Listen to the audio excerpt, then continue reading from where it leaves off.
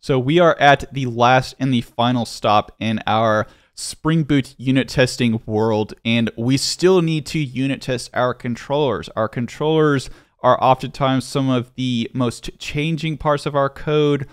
They are the piece of code that is going to be the first thing that users notice if something is wrong, and it's really important that we test our unit controllers. And we do so with this simple thing called mock MVC. Mock MVC is just a tool that makes it really easy for us to perform get, post, delete, and update actions on our actual controllers in a test environment. So what happens is we use this mock MVC to perform some type of get, post, update, or delete request, and then in return, mock MVC is going to give us back this thing called a response object or a result actions object. Sometimes response object, sometimes result action object. But either way, it's going to give us this object back that we can then test to make sure that it is indeed correct, or we are receiving the correct information back. So that's pretty much it. Let's go ahead in here and let's actually start implementing it. Okay, so first thing that we need to do is we need to create our controller folder. And we're going to go down here. I went into package, and I'm just going to add a controller package within this API folder right here. And within our folder that we just created, I'm going to go into here and I'm going to create a Pokemon controller test folder. So Pokemon controller test. Okay, and these are going to be a little bit different. We need to add this annotation called web MVC test.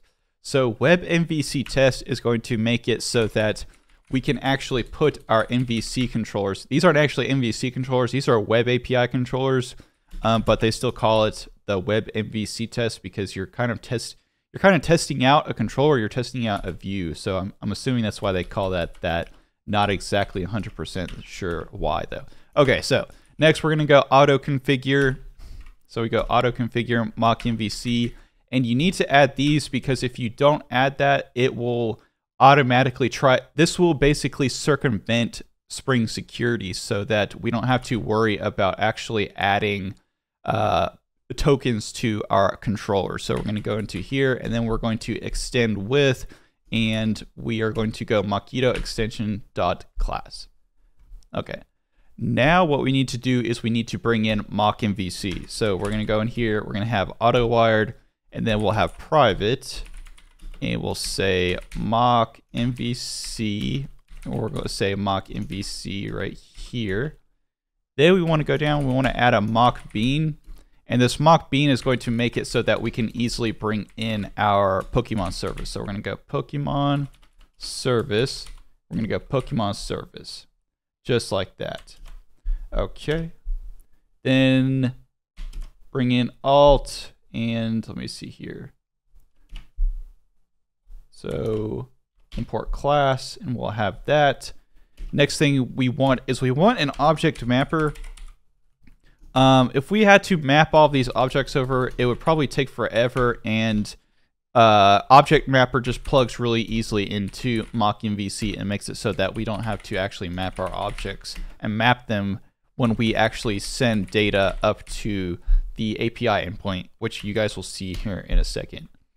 Okay, so first thing, we're going to need to get out our actual controller so that we can look at them and see what we need to test. So just for the sake of easiness, and we can knock out a really easy example, I'm going to test the create Pokemon right here. You could test the get Pokemons, but I'm just going to test the create first because it's the easiest, and it's better to work on the easier ones first before we start getting into the harder ones. So I'm going to go here, I'm going to go public, and I'm going to say void Pokemon controller is equal to create Pokemon, and we're going to return created. So we'll say return created. Then we are going to throw an exception. So we'll say throw an exception, and we'll go down here. So throws exception. And I'm also going to bring in the init. So we'll go into our actual init from our previous one up here. And I'm just going to copy all of this into the Pokemon controller test, so that we don't have to bring in any of our DTOs like this. We can just go ahead and paste them in there, and we can, if we're not using any of them, we can just delete them. Okay, so first is I'm gonna go given. So we need to, let's see what we need to mock. We need to mock this create Pokemon right here. This is pretty much our only actual method that we're going to have to mock. So I'm just gonna go into here. I'm gonna go Pokemon service. I'm gonna go create Pokemon and pass in argument. So we're gonna have some argument matchers. So argument matchers dot any. So that looks good. Then what we will do is we'll say, so bring this in BDD given, and the actual one that we want is BDD Mockito. Okay, so go back down here. I'm going to say will answer. So will answer, and we'll say invocation is going to be invocation.get argument. So say get argument, and we'll have 0. Okay, so that looks good. Next thing that we want to do is we want to actually bring in our mock MVC. So we're going to go here. We'll say result actions. Then we will have response. So let's say response is equal to mock MVC dot perform post. It's going to, we're going to say API Pokemon. This is the actual API endpoint that we need to hit. And I'm pretty sure, yeah, it's create. So this is the actual API endpoint that we're going off of, and we need to bring this in.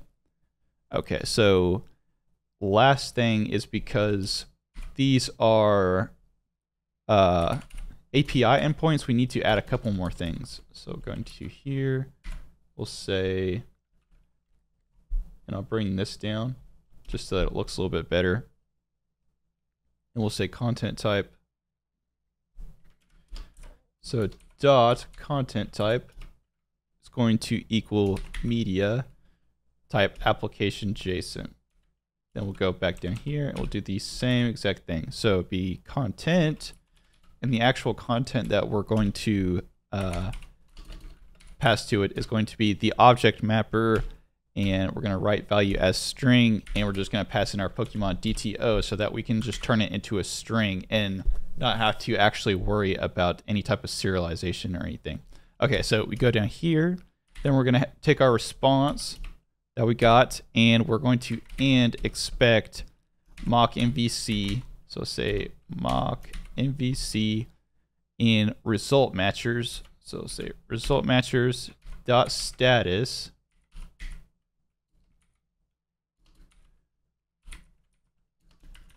dot is created, just like that. And mock MVC, this is supposed to be mock MVC result matcher. So we'll go mock MVC result matchers dot status dot is created, and we've got this pretty much set up. Let's see if we can go ahead and run it. Okay, and it's saying URL should start with a path or be a complete URL. So I'm going to add just a URL right here, and that should pretty much handle it. So I'm going to go here, and hopefully that fixes it. And we've got our green. We've got our first test set up. We've gotten our actual init set up. We are pretty much ready to go. That's going to be a good video stopping point for today. After the next couple of videos, we will dig in and finally finish up the rest of these controllers. Hope you guys like this. If you did, smash that like button, smash that subscribe button, and as always, thank you for watching.